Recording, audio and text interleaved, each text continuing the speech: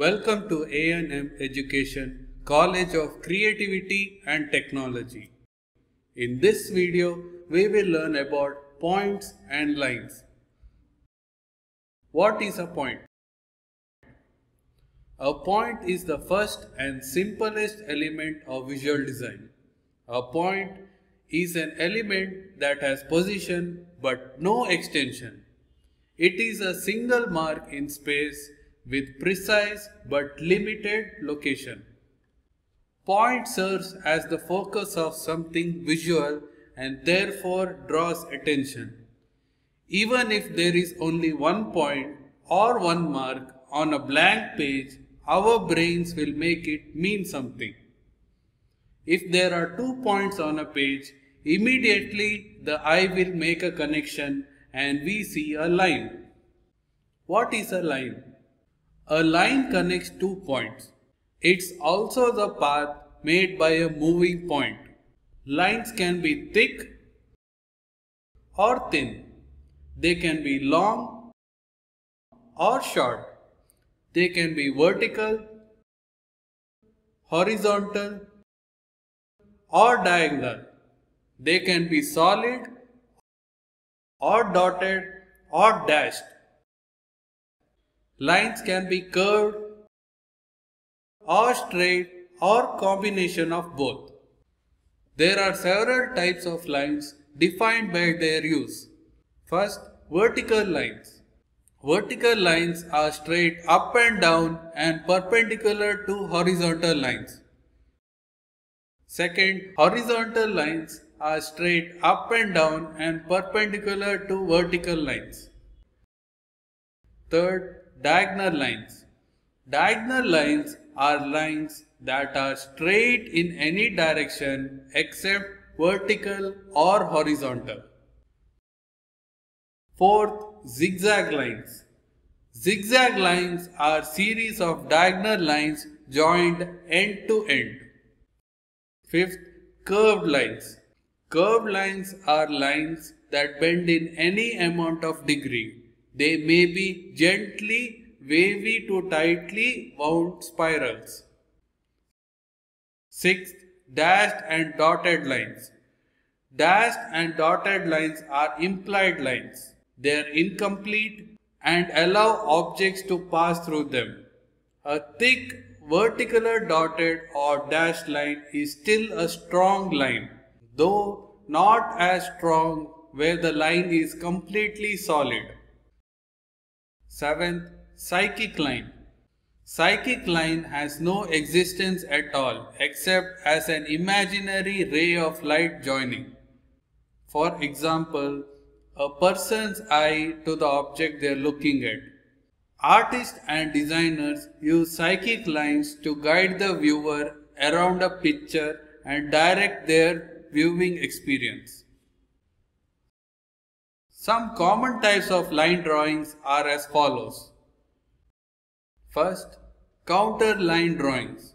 Counter line drawings are drawings that use a fairly continuous line to represent the edge and surface detail of shape or object being drawn.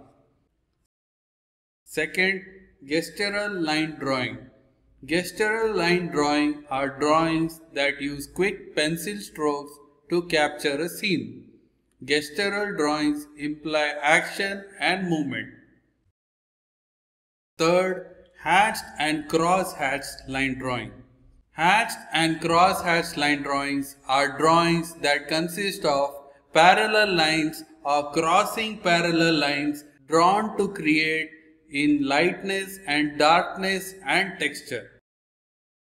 What is line direction? A line can have length and direction, and the orientation of a line can send different types of message to the brain of the viewer. The 3 directions common in designs that are used to direct the eye are horizontal. Horizontal lines generally travel from left to right and are relative to the horizon. In art, it often establishes a feeling of rest as well as develops a ground in space. Next, vertical. Vertical lines travel up and down, they are perpendicular to horizontal lines. They often emphasize height and in art lead the eye from bottom to top and vice versa. Next, diagonal. Diagonal lines are angled and can either be an incline or decline slope. Artistically, they can be described as unbalanced and are considered neither horizontal nor vertical. Diagonal lines demand a lot of attention from viewers. They are filled with energy and are considered emotionally active. They also express movement and depth and convey a sense of visual intensity. A very small diagonal line can have much greater emotional impact on the viewer than larger horizontal or vertical lines. Horizontal and vertical lines are more passive emotionally and are also static from a spatial point of view. Horizontal lines convey a message of calmness while vertical lines send a message of strength. Let's take an example of diagonal lines. This print design is entirely made up of diagonal lines and shapes. The diagonal lines lead in different directions and there is no focus for the viewer's eye to rest on.